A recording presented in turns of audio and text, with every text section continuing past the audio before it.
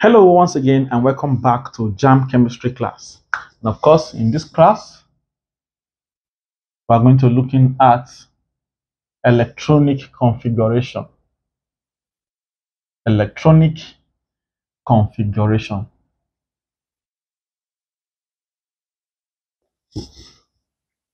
All right, so electronic configuration is simply the arrangement of electrons in an atom. No other definition. That is the simplest basic definition of electronic configuration. The arrangement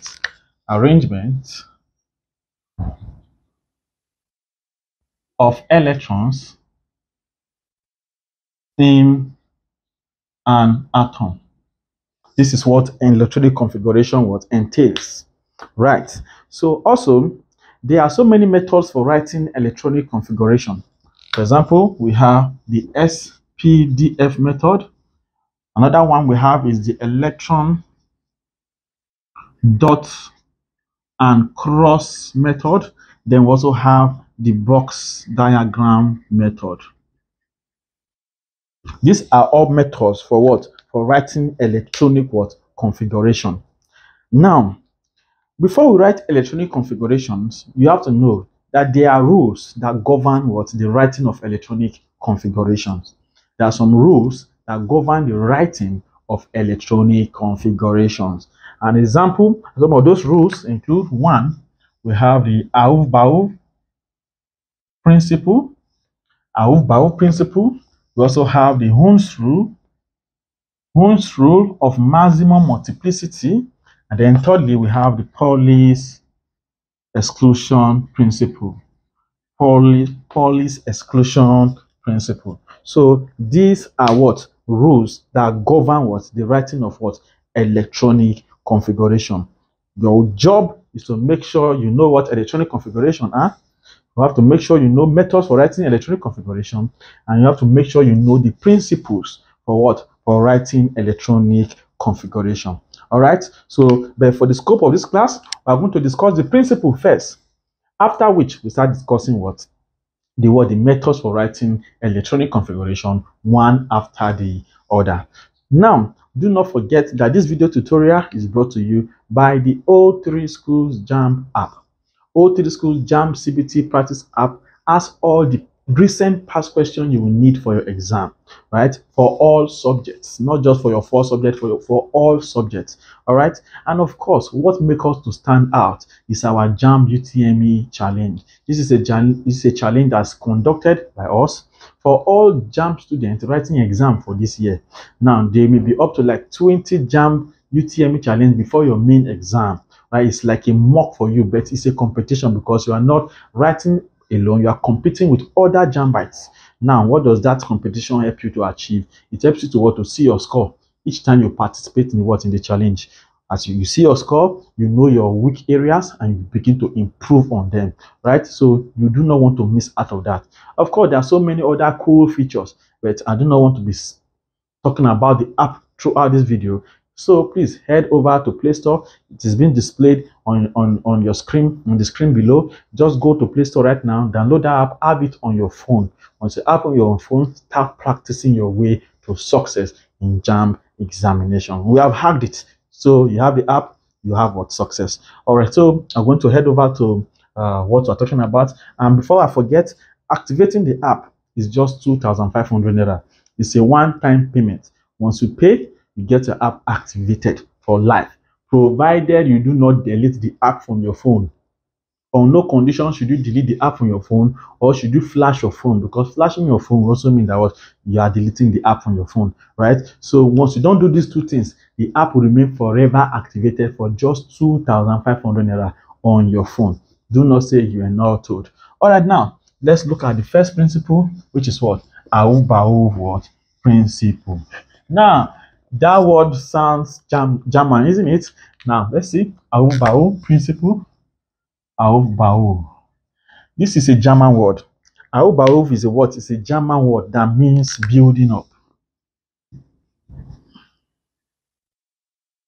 Right? For those of you who have the privilege of being taught German in schools, and some of you are taught French, are taught German, are taught whatever other language. right? So Chinese too, some people have been taught Chinese. Me, I never had those privilege, right? But if you had the privilege of being taught German, right, know that what Aufbau what is a German word that means building up. So this man was suggesting that in building up an atom, electrons are filled into orbitals. Electrons are filled into orbitals in increasing order of their energies. Electrons are filled into orbitals in increasing orders of their what? Energy. So Aufbau means building up, and he said in building up an atom, electrons are filled into orbitals in increasing order of their what? Of their energy. What does this mean?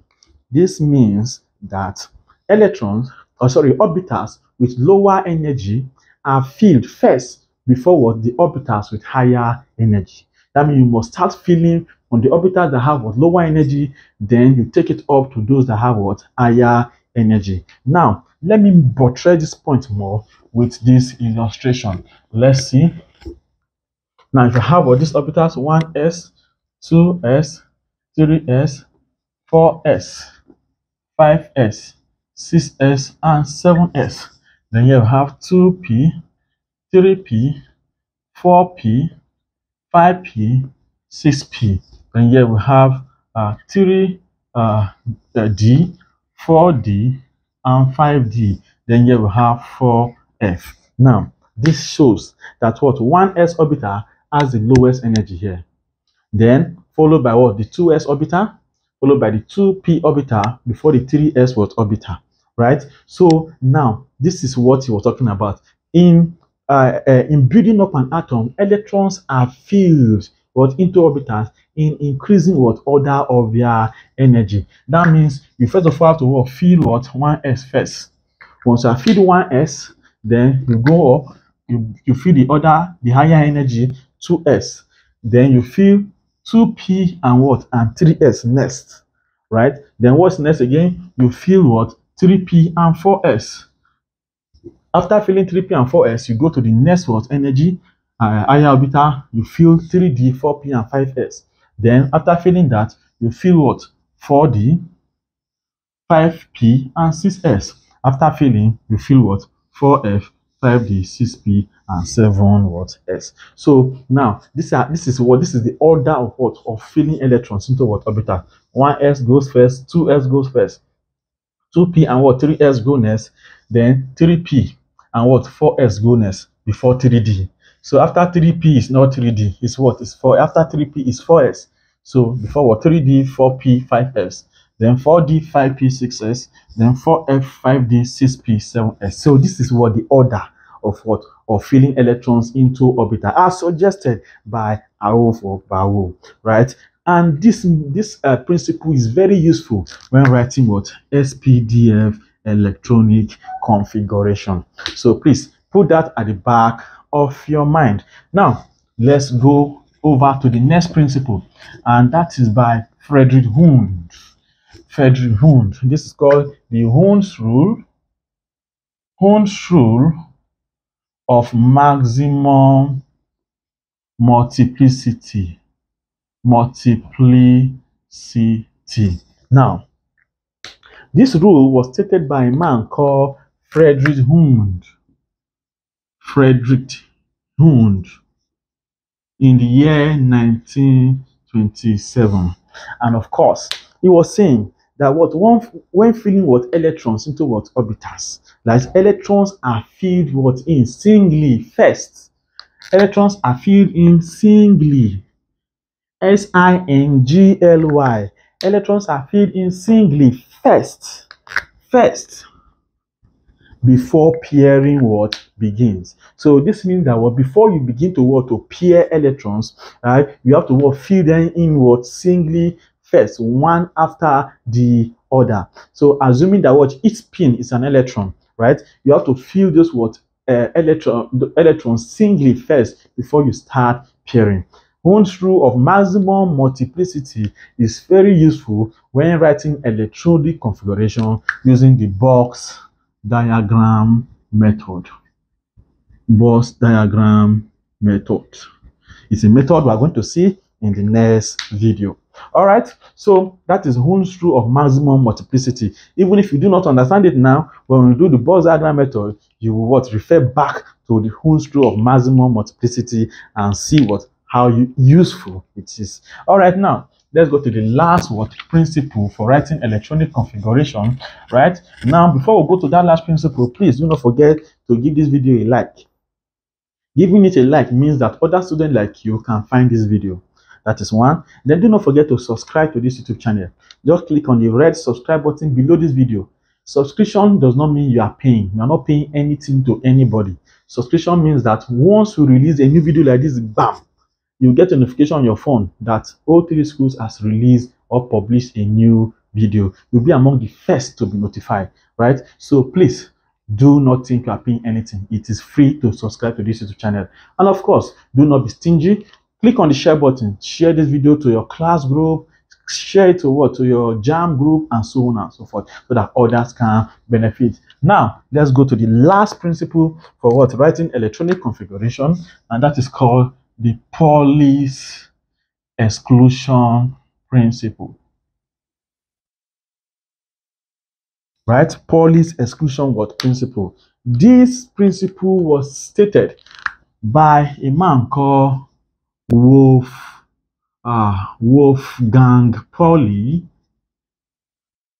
in the year 1925. So Wolfgang Pauli was stated this principle in the year 1925. And of course, what was he saying? Now, if you saw the previous video, we have shown a hint about Pauli Exclusion Principle, where no two electrons in an atom had exactly the same value for all four quantum numbers, right? So now Wolfgang Pauli, in Pauli's Exclusion Principle, which was called the cornerstone of chemistry. If you remember very well, it was referred to as the cornerstone of of chemistry. He stated that no two electrons in an atom, no two electrons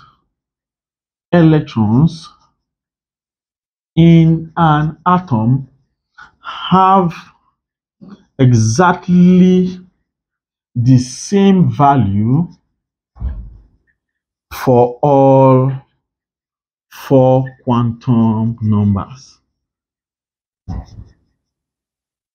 All right, so Pauli's Exclusion Principle Pauli made a very, very wonderful observation, right? And he stated that no two electrons in an atom can have exactly the same value for all four quantum numbers. The four quantum numbers are the principal quantum number, the azimuthal or the subsidiary quantum number, the magnetic, which is the third quantum number, and the spin quantum number. No two electrons in an atom can have exactly the same value for all four quantum numbers. Now, in our next video, we are going to be talking about the methods for writing electronic configuration, having been kept abreast with the principles that guide us in writing this electronic configuration. My name remains Owolabi Thank God, and I'll see you in the next class.